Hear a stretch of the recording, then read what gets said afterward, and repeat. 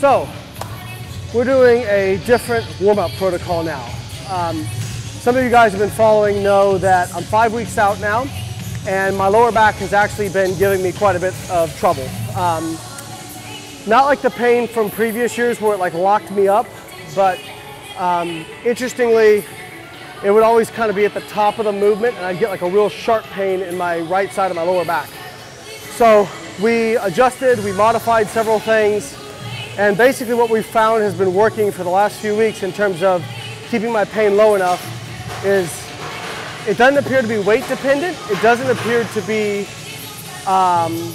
exercise dependent so much as it is total number of reps dependent.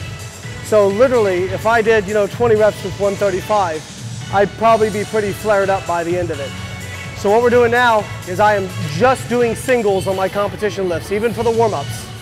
And then we're moving and building volume through other movements that I can do a little bit more reps on with much lower pain and discomfort.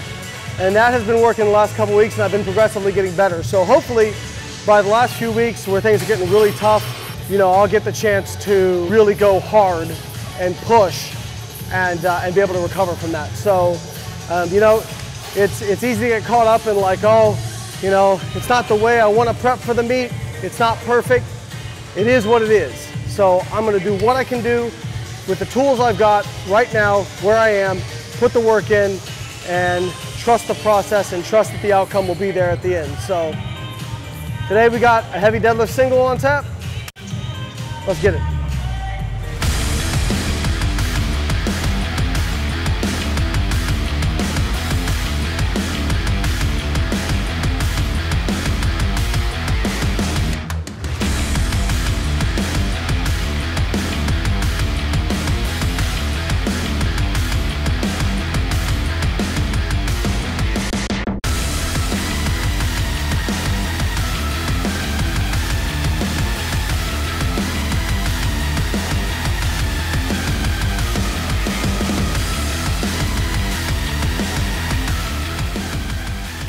So as I get heavier and the rep number goes up, like that last rep, just a little bit of discomfort. So now I'm going to slow down, take a little bit longer rest between sets, and I find that tends to kind of bring the discomfort down a little bit. And then, obviously we'll hit the sets left that we have. So.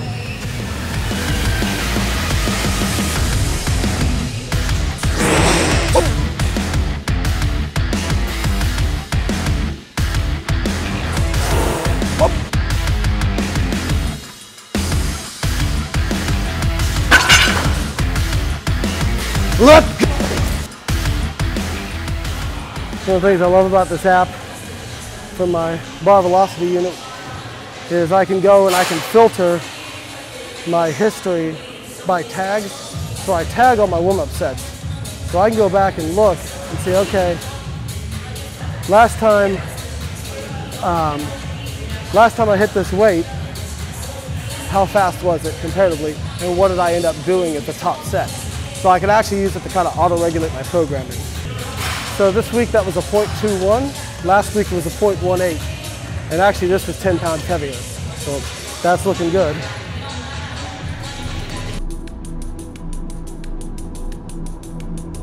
Everybody watching, I guess I better get it, right?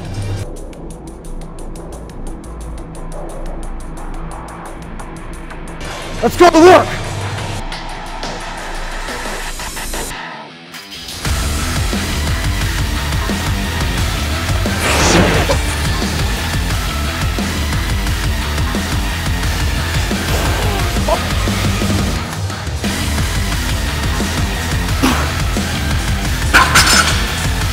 Let's go, baby!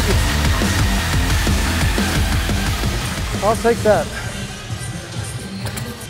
Just because you guys were watching, I had to hit it then. If you weren't watching, I would have totally missed. Can you tell I love this shit? A little bit. I've been to a lot of therapies. This is the best one. It's not even close. So that 640 was faster than 620 last week. So now we're backing off. So again, for the competition lift, I'm just doing singles to keep that stimulus high but fatigue low. My coach and physical therapist, we think some of this back pain is actually triggered just by fatigue. So after we finish here, we'll do 2 more singles at 575, which is about 90% of what I just hit. And then we'll go over and do some more volume work on the deadlift machine. Actually has been feeling pretty good for me. Again, not ideal, but you know, we're gonna do blunt force trauma our way to worlds. So now the focus is making sure that I stay tight and engaged even though the weight is light, because this is actually where you can have some aggravation of pain, is by letting yourself get lax because you know it's lighter. So I'm really going to try and stay engaged and drive this thing up with some force.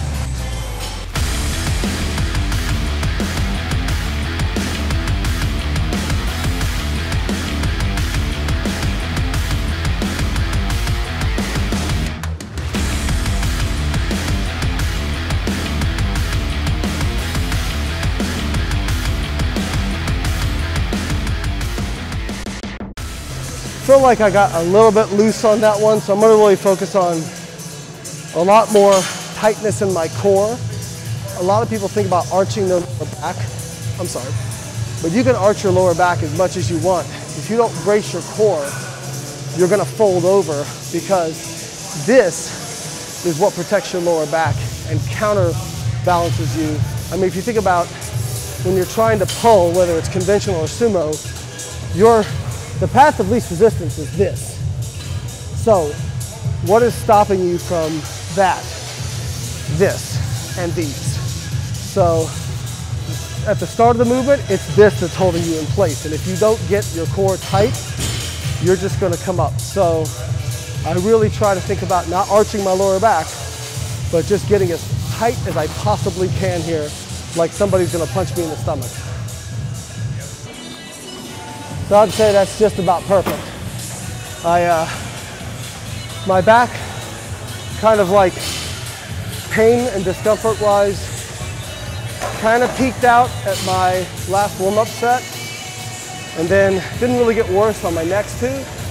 That one, I kind of felt like a little bit more discomfort. So I think the dosage is right now. Let's roll.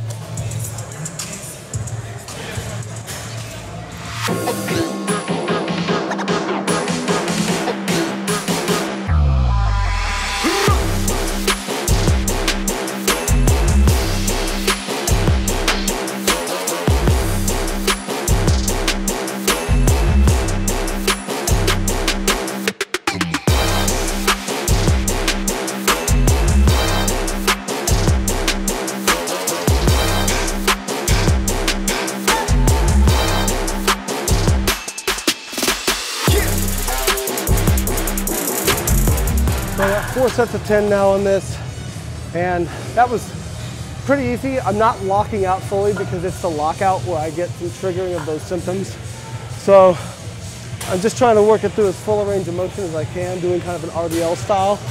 Again, we're just trying to build some load with low symptoms. So not perfect.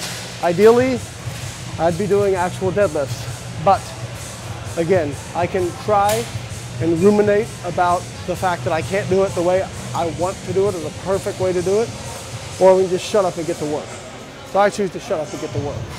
As the t-shirt says, or the slogan says, nobody cares, work harder.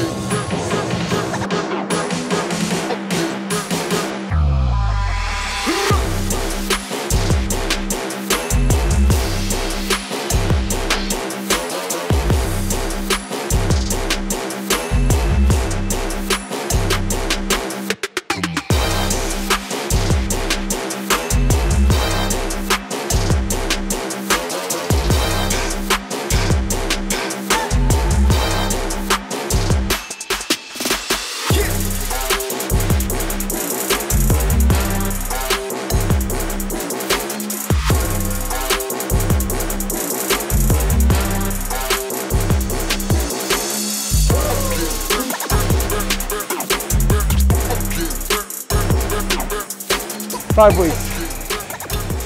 Can't wait. All right, guys, that's it. Just under 5 weeks out from Worlds, 4 weeks and 6 days. And I'm nervous, but I'm very excited. That went as well as I could have possibly hoped.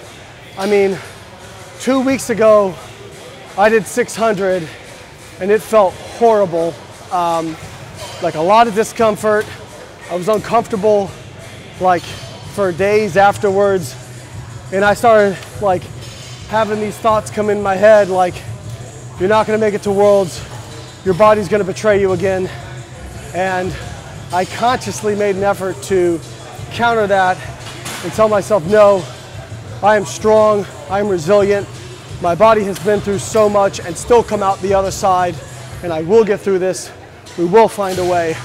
And this was a big, big, big confidence boost for me. So, still got a lot of kilos I gotta add to the bar if I wanna win, but I'm feeling much better after this session. And like I said, the pain, it got to a certain level, never got worse, and we're done. So I know, like every week for the last 2 weeks, I have progressively felt better at each individual checkpoint for that week.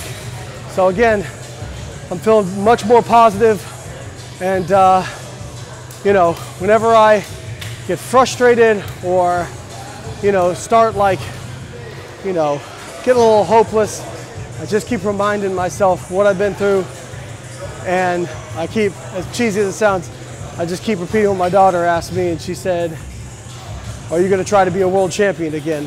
And whenever I feel frustrated and like wanna give into that frustration, I just think about that. So now I'm starting to get excited, and I can't wait to see what I'm gonna do. Now, I do have an exciting announcement. We have a brand new program on the Workout Builder, written by me. It's a 4-day program. It is a hybrid program, which is a power build, meaning you're doing big, heavy compounds, but you're also combining that with a lot of hypertrophy work. So, if you wanna look strong, be strong, put on muscle, there's a great combo program where you get both of those worlds.